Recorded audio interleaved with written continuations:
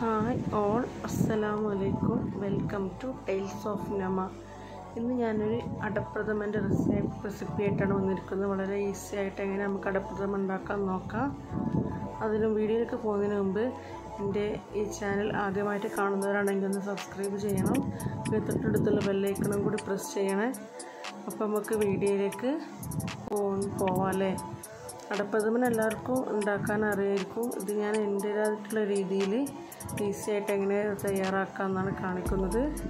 അപ്പോൾ നമുക്ക് ഉണ്ടാക്കുന്നത് എങ്ങനെ നോക്കാം. ആദ്യം കുറച്ച് വെള്ളം എടുത്തിട്ട് നമുക്കിതൊന്ന് തിളപ്പിക്കാൻ വേണ്ടി വെക്കണം. നമുക്ക് അട വേവിക്കാനാണ്. സൂരജ് പാലടൻ്റെ അടയാണ് ഞാൻ ഈ അട പായസത്തിന് വേണ്ടി എടുത്തിട്ടുള്ളത്. അപ്പോൾ നമുക്ക് വെള്ളം തിളപ്പിച്ച് വരുന്ന കുറച്ച് നേരം കൊണ്ട് ശർക്കര മെൽറ്റ് ചെയ്യാം. ഒരു 3/4 കിലോ ശർക്കരയാണ് ഞാൻ ഈ പായസത്തിന് വേണ്ടി എടുത്തിട്ടുള്ളത്. നിങ്ങൾക്ക് മധുരത്തിനനുസരിച്ച് എത്ര ചേർക്കട്ടോ. പിന്നെ നമുക്ക് കുറച്ച് വെള്ളം വേണം. ആ വെള്ളം കുറച്ച് ഒഴിച്ചാൽ മതി. അത് ഒഴിച്ചിട്ട് നമുക്ക് വെള്ളം ശർക്കര എടുക്കാൻ വേണ്ടി വെക്കാം. ആ ടൈമിൽ അത് വെള്ളം നമുക്ക് തിളച്ച് വരുന്ന തുടങ്ങുന്നുണ്ട്. അപ്പോൾ നമുക്ക് കുറച്ച് ആ അട വേറെ പാത്രത്തിലാക്കി വെക്കാം. ഈ വെള്ളം ഒഴിച്ചാണ്ട് വേവിക്കാൻ വേണ്ടി വെക്കാൻ വേറെ പാത്രത്തിലാക്കാം. ഈ വെള്ളം തിളച്ച വെള്ളം അതിലേക്ക് ഒഴിച്ച് കൊടുത്ത് നല്ലോണം ഒന്ന് മിക്സ് ചെയ്തിട്ട് അടിയിലൊക്കെ പിടിച്ചൊക്കെ ഉണ്ടെങ്കിൽ ഒന്ന് ശരിക്കും മിക്സ് ചെയ്യുക. എന്നിട്ട് ഒരു അരമണിക്കൂർ റെസ്റ്റ് ചെയ്യാൻ വെക്കാം. ആ സമയത്ത് നമ്മൾ ശർക്കര ഇതൊക്കെ കുറച്ചൊക്കെ ഒന്ന് മെൽറ്റ് ആവുന്നുണ്ട്. നല്ലോണം മെൽറ്റ് ആവണ വരെ ഒന്ന് ഇറക്കി കൊടുത്ത് റെഡിയാക്കണം. ഏകദേശമൊക്കെ ഒന്ന് മെൽറ്റായി. ചെറിയ പീസൊക്കെ ഉള്ളൂ. അതും കൂടി മെൽറ്റ് ആവാൻ വേണ്ടി വെക്കാം. ഇനി 2 പാക്ക് പാലാണ് ഞാൻ അതിന് വേണ്ടി എടുത്തിട്ടുള്ളത്.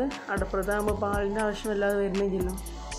ഇങ്ങനെ ആ പാല് തിളപ്പിക്കാൻ വെച്ച് 4 ഏലക്കായി കുത്തിക്കാണ്ട് ഞാൻ ഇട്ടിട്ടുണ്ട്. ഇനി പാല് തിളച്ചതുകൊണ്ട് പടത നല്ല ശരിക്കൊന്ന് വെന്തിട്ടുണ്ട്. അത് നമുക്കൊന്ന് ഒരു അരിപ്പയിലേക്ക് ഊറ്റിയെടുക്കാം.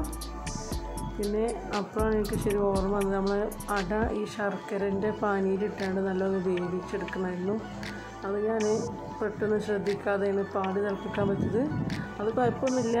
പാല് തിളപ്പിച്ചുകൊണ്ട് നമുക്കിനി വലിയ റിസ്ക് ഒന്നുമില്ല. ഇനിയിപ്പോൾ നല്ലോണം ഒന്ന് അതിലേക്ക് പിടിക്കുന്നത് വരെ നമുക്ക് നല്ലോണം ഒന്ന് തിളക്കാൻ വേണ്ടി വെക്കാം.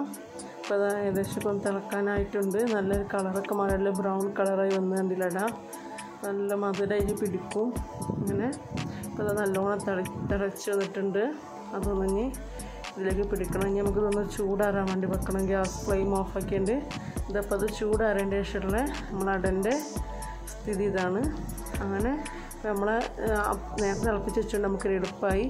പായസത്തിൽ ഈ ചൂടാറിയ ശർക്കരൻ്റെ ഇട്ട അടയിലേക്ക് നമ്മൾ തിളപ്പിച്ച് വെച്ച പാല് ഒഴിച്ച് കൊടുക്കാം. അത് നല്ലോണം ഒന്ന് മിക്സ് ആവണ വരെ നമുക്ക് ഇളക്കി കൊടുക്കണം. ഇളക്കി കൊടുത്തുമായിട്ട് വേണം അതിലേക്ക് ഒഴിക്കാൻ, അല്ലെങ്കിൽ ഇത് പാല് പിരിഞ്ഞു പോവും. അതാണ് ഈ തിളച്ച ശർക്കരയിലേക്ക് ഇടരുതെന്ന് പാൽ ഒഴിക്കരുത് പറയാൻ കാരണം തന്നെ ഇതാണ്. നമ്മളിത് പാല് പിരിഞ്ഞു പോകുമെന്ന് വിചാരിച്ചിട്ട്. അപ്പോൾ അത് ആ പായസം നല്ലോണം തിളച്ച് വരുന്നുണ്ട്. അതൊന്ന് നമുക്ക് പാലും അതൊക്കെ നല്ല കുറുകി വരുന്നവരെ വെക്കാം. ഇനിയിപ്പോൾ ആ നേരം കൊണ്ട് അണ്ടിപ്പരിപ്പും കിസ്മിസും നമുക്ക് വറുത്ത് അതിലേക്ക് ഒഴിച്ച് കൊടുക്കാം. ഇപ്പോൾ നമ്മളെ പായസം ഏകദേശം റെഡിയായി. നമുക്കിതൊന്ന് സെർവ് ചെയ്യാമല്ലേ. സെർവ് ചെയ്തിങ്ങനെ ടേസ്റ്റൊക്കെ നോക്കാം. അപ്പോൾ അത് നല്ല ടേസ്റ്റി അടപ്രഥമൻ്റെ പായസം റെഡി ആയിട്ടുണ്ട്. എല്ലാവർക്കും ഇഷ്ടപ്പെട്ടു എന്ന് കരുതുന്നു. ഇഷ്ടപ്പെട്ട വീഡിയോ ലൈക്ക് ചെയ്യാനും ഷെയർ ചെയ്യാനും കമൻറ്റ് ചെയ്യാനും മറക്കരുത്. പിന്നെ എല്ലാവരും സപ്പോർട്ട് ചെയ്യണം. Thanks for watching. ബൈ. അസ്സലാമു അലൈക്കും.